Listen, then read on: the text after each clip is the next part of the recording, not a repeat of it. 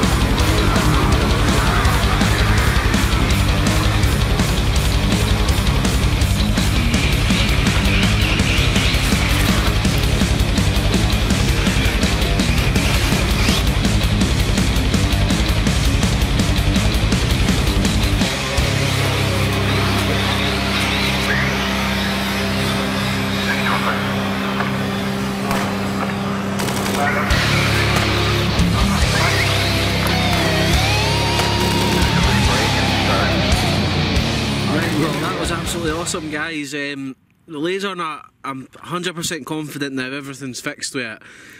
Absolutely blasted it, senseless. They are completely just outstanding car, absolutely love it. I think the only thing there that's happened is that the little tyre glue's popped off a little bit by the touch there. Yeah, that's actually just noticed that now, but I'll put a bit of glue on that. The tyre's definitely not broke, the foam's all good, but we're shimming the diffs and obviously put the longer steering arm and replaced the broken shafts. I've also went back to the original wheel nuts out of curiosity there. I checked them a few times, they've not slackened off now, so I don't even know the reason why that's been happening, but right now the Lasernut's definitely 100% superb. The car I hoped it would be to begin with, just loving it. It's definitely my favourite car for just now. I'll try and get more videos up here again soon, but right now it definitely needs to go home for a bath. But like I said already, if you're not subscribed, please do, and yeah, more RC videos on the way. I'm hoping to do a drone video next. That's kind of my next thing I want to do. They don't seem to be the most popular ones on the channel, but I just enjoy doing them, so I'm going to stick one of them up next, then we'll get back to the cars, and potentially I think I might get the Super Baja Ray when it's released next week as well, so if I do decide to go for that, that'll be on the channel again soon as well.